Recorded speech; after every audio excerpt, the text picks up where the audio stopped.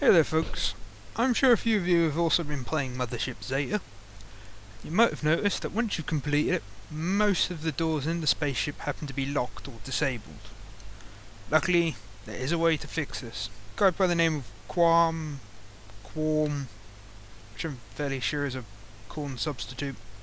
I'll put his name on screen, and I'll link back to his thread.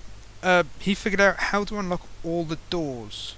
This doesn't work on teleporters. You need a mod to do the teleporters, which I'll also link to, but the mod has issues where it disables some of the doors that you can't undisable using this code.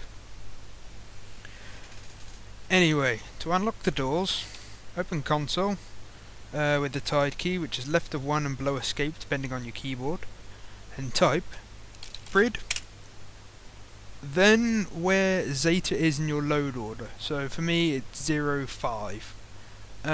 If you've got FOM, it's got a list that shows what number's what in your loadout. I'll stick a picture of that up on the right of the screen so you know what it is.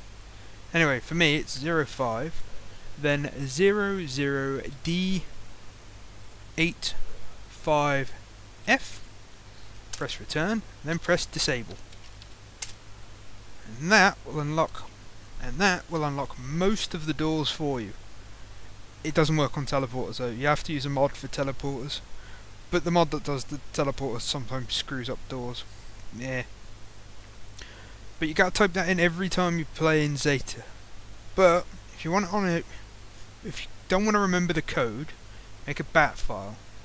Go to your default Fallout 3 install, make a text file, just a regular text folder called zeta.txt, and put the 2 lines in there. So it's a prid space 0500D85F, press return, type disable, save. Then when you load up Zeta, open console, type bat Zeta, don't need the txt, and it run the code for you.